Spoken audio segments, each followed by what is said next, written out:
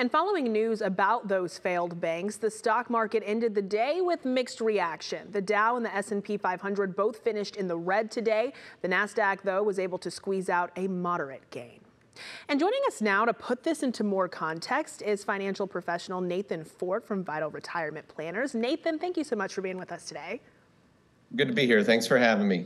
All right, we're just going to kind of get straight to it because I think a lot of people are reading a lot of these stories, seeing things and not really understanding what this means. Can we just start with what causes a bank to fail? What does that mean? Well, what's so scary about this is banks are supposed to be the safest institutions, right? That's where you put your money if you want it to be safe. This is the second largest bank failure in U.S. history, the largest since 2008. And really what pushed this is aggressive interest rate hikes that put a lot of strain on the assets of Silicon Valley Bank, which were mostly startup companies. And so basically what they did is they were short on capital, and they made an announcement basically saying, hey, we need $2.2 billion for our balance sheet. And there was a rush for people to go get their money, and about $42 billion was withdrawn. And this is kind of a self-fulfilling prophecy because, of course, people are very afraid of banks failing. And so they're so afraid of it that they rush to get their money, which causes the failure at the end of the day. And so for customers, consumers who are directly impacted by this, what have been those outcomes? What has that looked like for those people?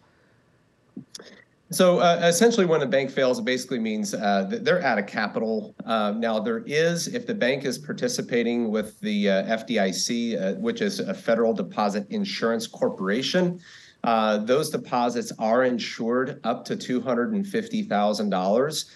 So for folks who have more than $250,000 at these banks, that doesn't necessarily mean all is lost, because in some cases, these banks can be acquired. There can be other owners, which could infuse additional capital. And so there are ways to get those funds. Now, emphasis on the I on FDIC, it's insurance. So these banks are all pooling their risk of a bank run, essentially, is what's happening. And so to increase consumer confidence, the government steps in, kind of takes control, and makes sure those who have their funds insured get their deposits, and then kind of work down the line to those who don't have their deposits insured. It can be kind of a scary time, but we would recommend you stay calm.